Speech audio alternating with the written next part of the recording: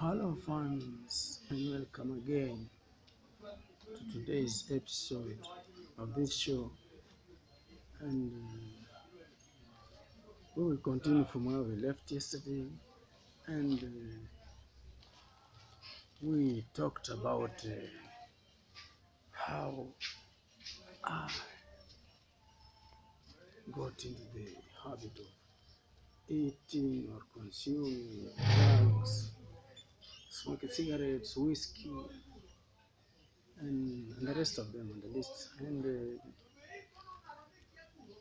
I told you that I wanted to use myself as a good example in real life, and how I manage on how and see if my fans or any people, anyone on this planet who might have or who might want, who might be in the same position and want to set themselves free, but they might not have an idea of how it works, how to get through it, and how to.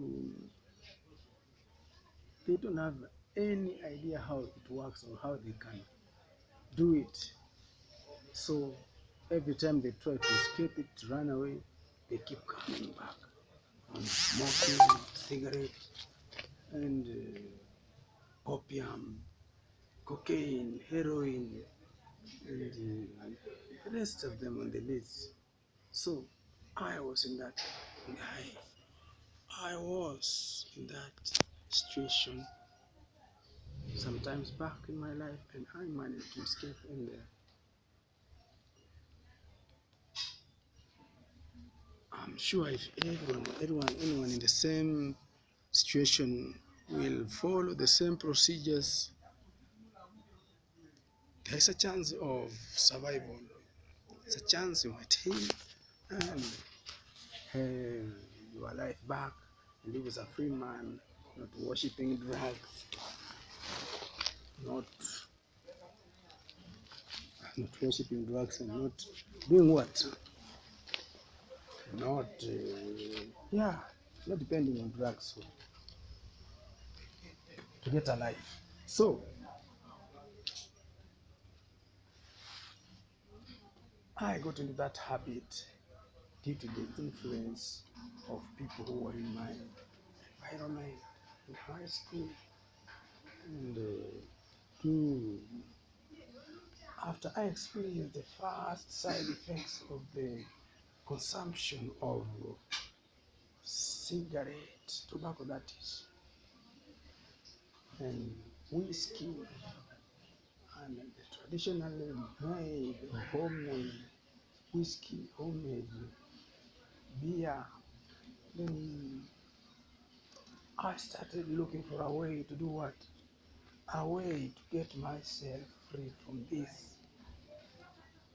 And when I did this, I found there was no one had an idea in the medical department, and there was just nothing in this world that could give me hints on how I can get myself free from the opium and tobacco nicotine.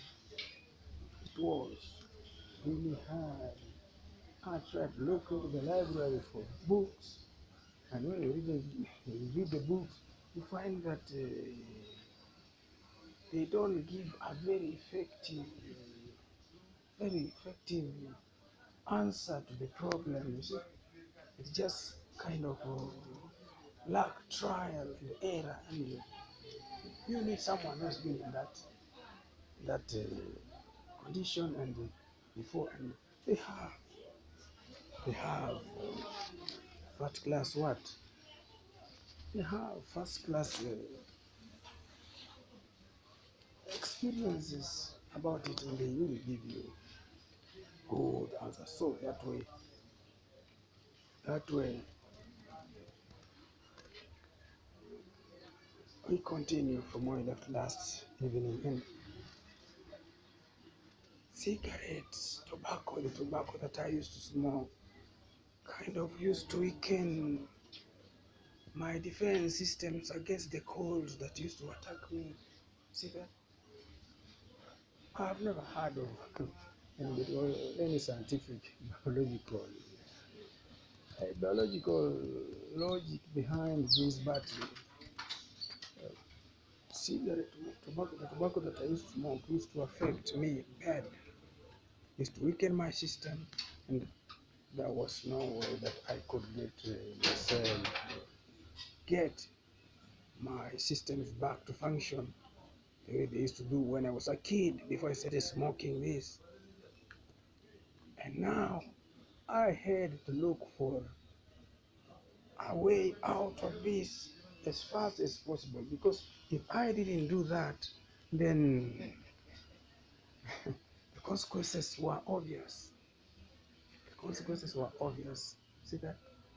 Within just a short time in the future, I could predict what would have happened to me. So I had to look for a way to get out of smoking, tobacco, and the rest of them, opium, whiskey, and the rest of them. So that is when I started looking for clues and hints in the library, on the internet, talking to religious leaders, talking to religious experts, talking to medical staff, talking to anybody that my mind could, anybody that I could say yes, or anybody that I felt that was in a position to understand my situation and get me a what? An answer. When things get tough, you try everything. You try anything that comes in your way, even witchcraft. You will. See? You want to smoke cigarette and opium, smoking quickly, within a flash up, and you want to start recovering and try improving and see that living a good life, generating a good life for yourself, good health, and physical fitness, sorry, and everything. So that way, I made books written in there by some religious leaders. I made books written by the nutritionists, and I met people, spiritual leaders, those who believe that it is Satan who is holding you onto the world, onto the cigarettes, and they believe that it is Satan who is holding you onto the opium and whiskey.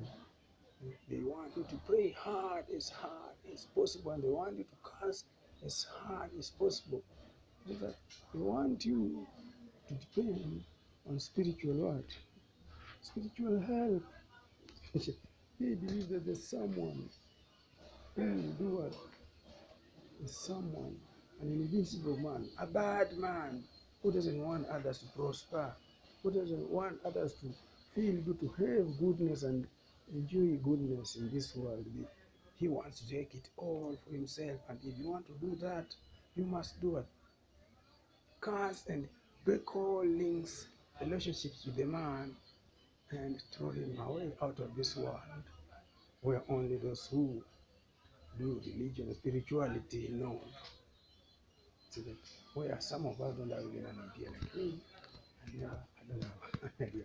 I've never been off this planet into space before. I don't know how many people are out there in the sky. I don't know. But these people say they know.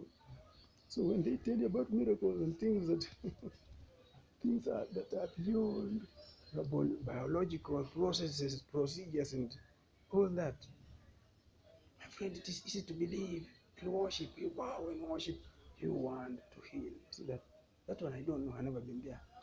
So I made many versions of solutions in this. Nutrition, they say if you eat, the nutritionist said that if you eat fatty foods, see that fatty foods enhance the urge, the thirst for another dose of what? Nicotine. See that? So you always a stick of cigarette and a cup of coffee or tea or any others did very well. So if you wanted to drop the urge, if you want to beat the urge of smoking, you had to do what?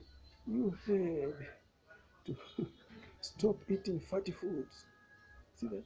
You eat only boiled foods, meat, and the vegetables boiled with salt only, and not fats. See that?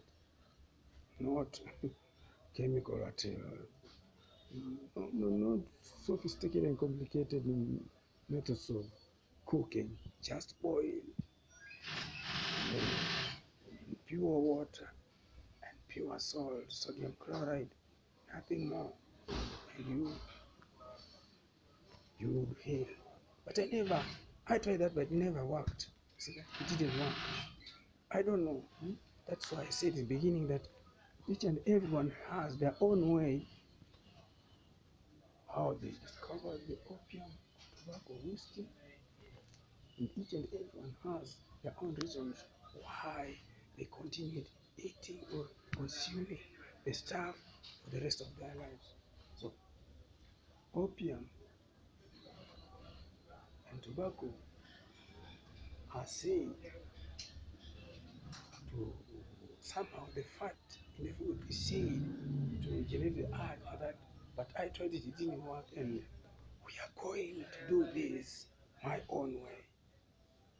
I went through it and how I know. See that?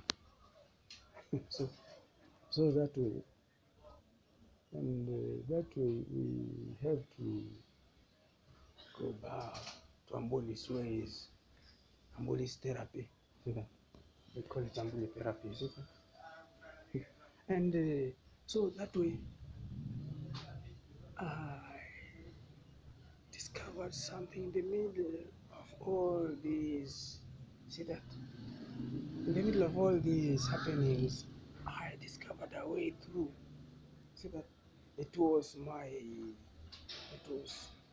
I was working in a tea factory, and it was my annual leave, 4 weeks annual leave, and I had to travel back home, close or near my stay close to my parents, my family members, and they all were close. Whenever I wanted anything, any kind of help, whenever I wanted to talk to them, they were close. It was easy to communicate with them. Then I discovered that if I kept myself busy by something, see that you direct your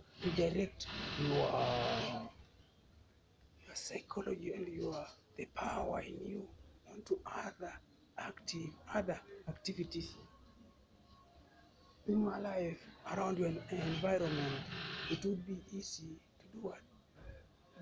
You use your power. You redirect, whatever they call it, energies or what. But if you kept yourself busy in by other different things apart from smoking, things that ate up your time, things that kept you busy, when you keep yourself too busy, you forgotten.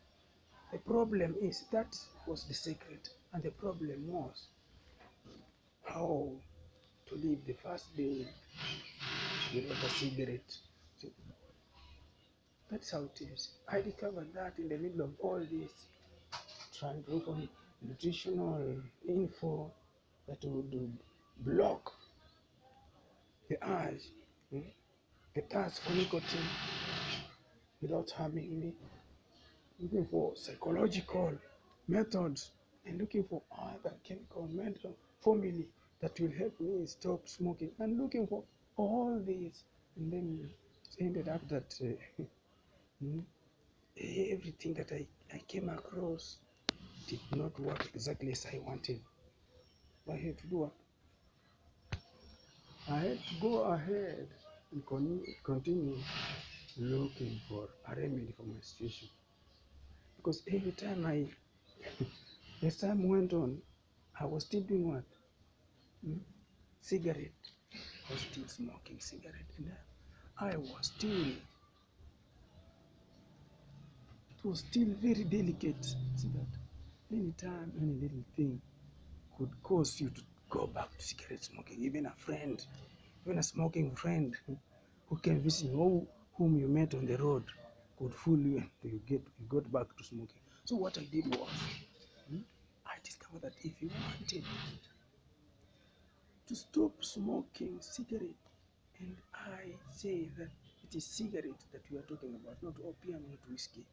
If you wanted to stop cigarette, tobacco, that was the best formula of the best technique of stopping smoking. Find a way of keeping yourself busy, until you do what? You stop smoking. You spend the first day without smoking. Then the second day, after stopping the first day, you will have acquired that the rest of them will just flow by themselves. First day, first hour, second hour, all day, second day, third day, fourth day, a week, a month. Then months will lead into years, and years will lead into centuries. So that's how it happened, and that is how it is. And the problem now is, in what way, or which techniques can you use to redirect yourself to other activities that will drive you slowly by slowly away from smoking. See, that is it. That's how I succeeded. You just have to look for a way of doing that and keeping yourself busy, and see that, and the people around you will help you to do that. So that's how it is. That's all for today.